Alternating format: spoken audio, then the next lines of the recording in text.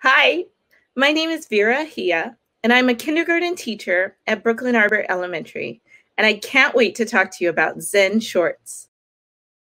My favorite part of the book was the opportunity to explore the different vignettes that we would see as the panda retold stories that he had heard. Thinking about the sneaky raccoon sneaking into a home, and just being able to be a story within a story is something that a lot of my students hadn't been exposed to. My own personal teaching is a little different this year. I spend 2 days in person and 1 day virtual, and then 2 days back in person. And what I've been struggling to do is finding a way to incorporate the school activities with the home activities. And so what we've happened upon this year is to do special explorations on Wednesday. Sometimes it's a craft, or sometimes it's a STEM challenge. One way I would use this book for my Wednesday remote days is to have children create their own retelling of one of the vignettes within the story. I'd ask families and caregivers to record their student acting out one of the vignettes, or are they the panda and their siblings might be one of the other characters in the story. And then not only will we be learning about whether a student has the opportunity and understanding to retell, but how creative are they? I think there are quite a few themes to explore in this book.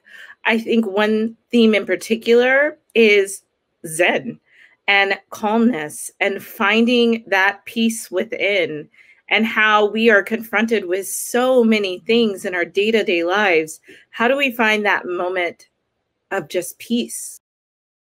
One other lesson that I would use this book with is the opportunity to integrate art into our learning. I found that while I'm teaching in person, a lot of my students have lost the opportunity to be creative and explore artistic materials.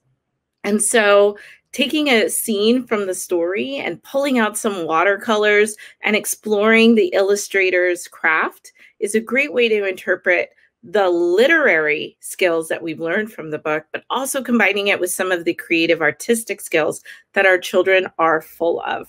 I think one way that this story is special and unique, and it's a way that I think maybe adults need to think about when interacting with the story, is the way in which the panda interacts with each individual child.